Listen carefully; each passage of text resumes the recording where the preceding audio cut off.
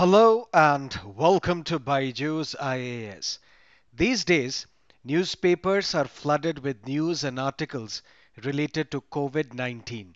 For civil services examination, unless something dramatic happens, a cure is invented, a vaccine is invented, or any major announcement is made, an aspirant should not read articles related to COVID-19.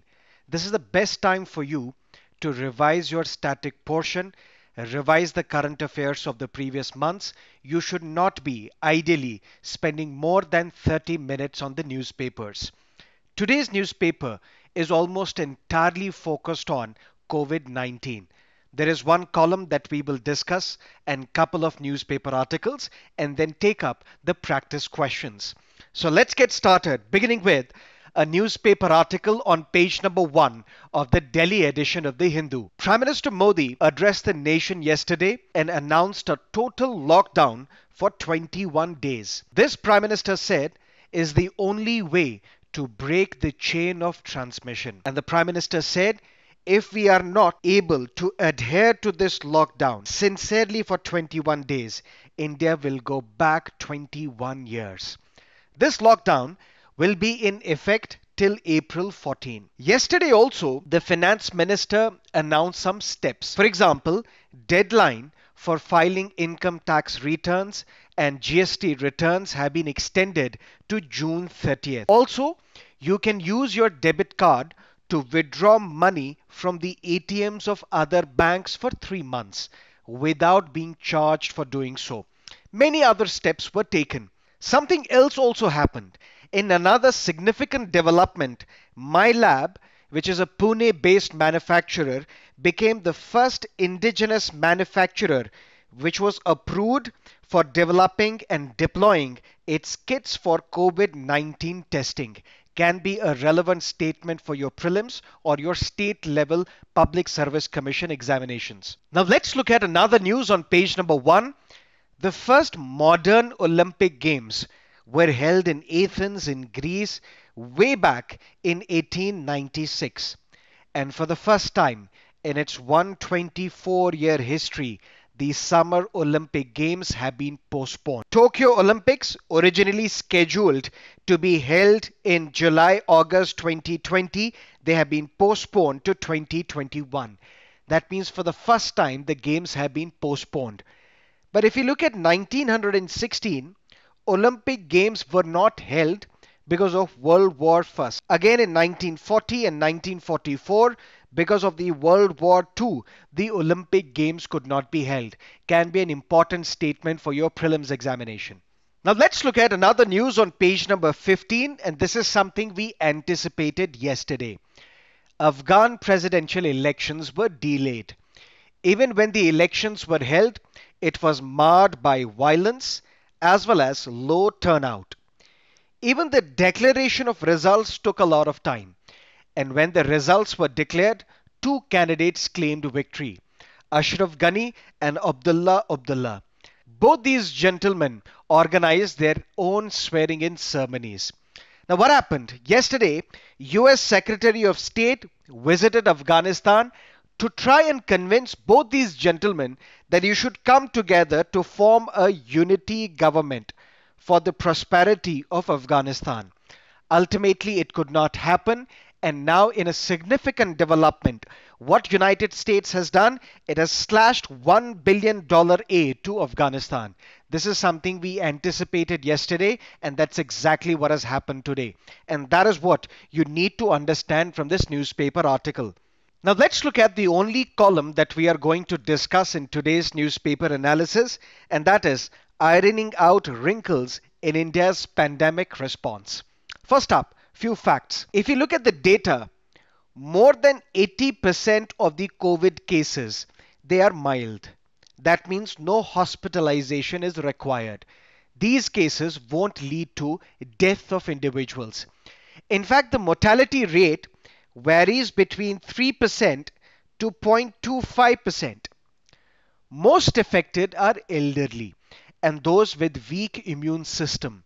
Smokers also are more vulnerable because their respiratory system is under attack. This article focuses on India's health system and asks, is India's health system equipped to respond to COVID-19? Countries such as Italy, United States, they are struggling despite the fact that they have the world's best healthcare system. Let's look at the data. In India, we have 70 hospital beds for 1 lakh people. We have 2.3 ICU beds again for 1 lakh people. This number for Italy is 340 hospital beds and 12.5 ICU beds if we look at Italy. And look at what is happening in Italy. The worst crisis anywhere in the world is in Italy right now. This number for China, 420 hospital beds for every 1 lakh population and 3.6 ICU beds for every 1 lakh population. So what is it that we need? We need more hospital beds. We need more ICU beds. On top of that, we need more masks. We need more ventilators as well. If you're reading newspapers, you would have read that Kerala and Maharashtra, they have reported more positive cases. Why? Is it because more people have been affected in these two states? Or is it because more people have been tested in these two states? So what is it that we need right now? We need more testing as well. Let's say, for example, Maharashtra. Maharashtra will be more affected. But within Maharashtra, there will be an area which will be more affected than the rest of the state. Can this area be self-equipped to handle the crisis? No, which means the rest of the state will have to come to its rescue. Not only rest of the state, but the other states as well. That means to respond to this COVID-19 crisis, we need cooperation from all the states in India in terms of more nurses, in terms of more doctors, in terms of equipment, etc., etc. In China and Italy, hospitals were rapidly constructed to accommodate infected people, but we can't do that in India. Few days ago, construction company Larsen and Toubro, L&T, it announced that we can also do it. We can also rapidly construct hospitals, but even that will take 3 to 4 months. So what's the alternative to rapidly constructing hospitals? The alternative is trains. Trains can be converted into hospitals, and these trains can easily move from one place to another. University dormitories, they can also be converted into treatment centers. More coordination is required with the private healthcare sector. But what about our healthcare workers? These healthcare workers, they go into the communities, they trace the people with symptoms and then treat them. What is the success formula of countries such as South Korea, countries such as Singapore? What is the success formula? How have these two countries been in a position to tackle the COVID outbreak? It's the ability of their healthcare workers, the ability to locate, the ability to test, the ability to treat these infected people. India, on the other hand, faces an acute shortage of qualified healthcare workers in India.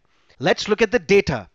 We have 3.4 qualified doctors for every 10,000 people in India. At the same time, we have 3.2 nurses or midwives per 10,000 population. What about China and Italy? China has 18 doctors per 10,000 population. Italy has 41 doctors per 10,000 population. China has 23 nurses or midwives per 10,000 population. Italy has 59 nurses and midwives per 10,000 population. So what we need more healthcare workers. On top of that, there is another problem. Even these healthcare workers that we have, they are concentrated in urban India. Not only concentrated in urban India, there is regional variation as well, or regional imbalances as well. For example, Kerala and Bihar. In Kerala, we have 3.2 doctors per 10,000 population, and this figure is only 0.3 in Bihar. So our response will be poor in rural India. Our response will be poor in areas where healthcare workers are less. On top of that, we need to ensure the safety of these healthcare workers as well. One reason for that is we are already facing shortage of doctors and nurses. That is what you need to understand from this newspaper column. Now let's look at the practice questions, first for prelims and then for mains. With reference to provisions of Government of India Act 1935, which of the following statements are correct? Establishment of an All India Federation, correct.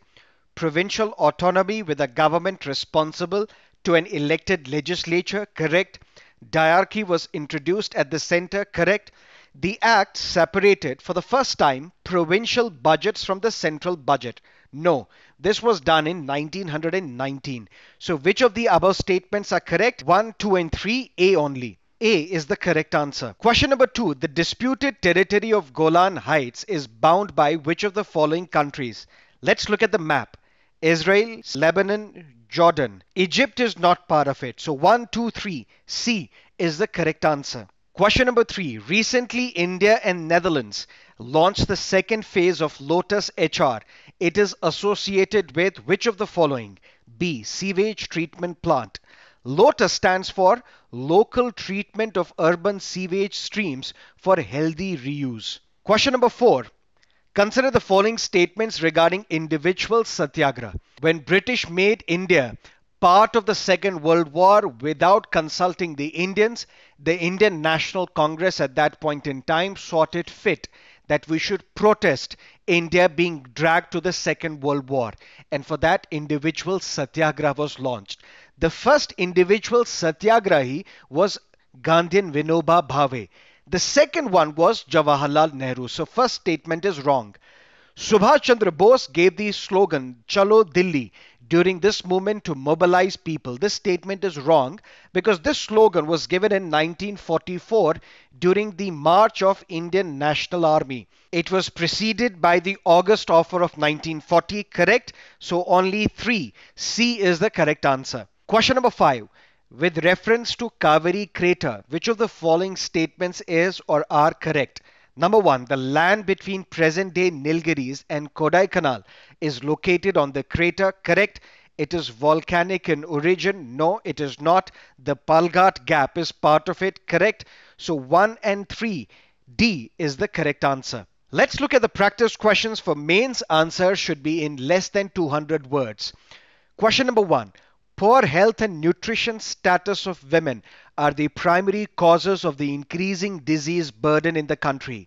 Thus, optimal nutrition and good health status of women is crucial for our population across generations. Elaborate.